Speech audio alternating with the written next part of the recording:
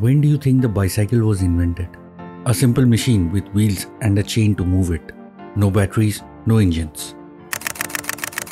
The first version of the bicycle was introduced around 1817. At that time, steam locomotives had been around for 15 years. Despite its relatively recent invention, the bicycle feels so natural that it seems like it has always been a part of our lives. A German man named Karl von Drais invented the running machine or hobby horse. It was a very basic design with two wheels in a row and a bar or saddle to sit on. Riders would push off the ground with their feet to move on the machine forward. There were no pedals on this early bicycle. During the 1860s, a bicycle known as a boneshaker was introduced. This marked a significant change as pedals were added to the design. The pedals were directly attached to the front wheel, creating a direct drive system. However, this setup was insufficient and earned a nickname boneshaker due to its uncomfortable ride. The bicycle had iron wheels surrounded by a metal ring and constructed with heavy wood and iron materials. After the boneshaker, the design of bicycles evolved further with the invention of the famous Penny-farthing. This bicycle had a large front wheel and a smaller rear wheel, making it faster and easier to steer. However, it presented challenges in terms of mounting, balancing, and safety. The saddle was positioned at a high height, similar to that of a horse, making it difficult for people to climb onto and ride comfortably.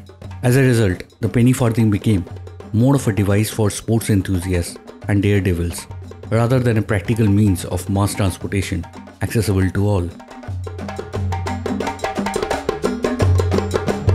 In 1879, a breakthrough occurred with the introduction of the chain drive system. The pedals were moved to the middle of the bicycle, connected to a chain that turned the rear wheel. This innovation led to the creation of the safety bicycle. The seats were positioned closer to the ground. The driving wheel was located at the back, connected to the pedals by chain. The both wheels became the same size. Additionally, lighter wire spoke wheels with hollow rubber tires were used. The development of the metal frames also made the bicycles lighter. In the 1890s, the bicycle gained widespread popularity and became a cultural sensation. The invention of the safety bicycle made it accessible for everyone, including women, to ride without risk. Women united in bicycle protests, riding together to advocate for their voting rights. Bicycles are a significant part of a Chinese culture and were encouraged to be present in every household. In China, there are approximately 1.5 bicycles per household. There was a time when the government made bicycles the main mode of transportation. China has a unique political history with bicycles. In 1989, during student-led protests in Beijing, bicycles played a major role. Thousands of people rode their bicycles to Tiananmen Square, where the protest took place. The number of participants eventually exceeded 1 million. During the crackdown in June 1989, bicycles were used to transport the injured. Regular citizens in Beijing even placed their bicycles in front of the tanks to try to stop them. During the Black Lives Matter uprising of 2020 in New York, there were remarkable protests, where thousands of people took to the streets, and many of them chose bicycles as a mode of transportation, where they were met by heavily protected police officers on bicycles.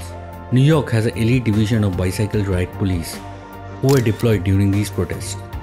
Overall, bicycles have transcended their humble origins to become not only a practical means of transportation, but also a cultural icon and vehicles for social change.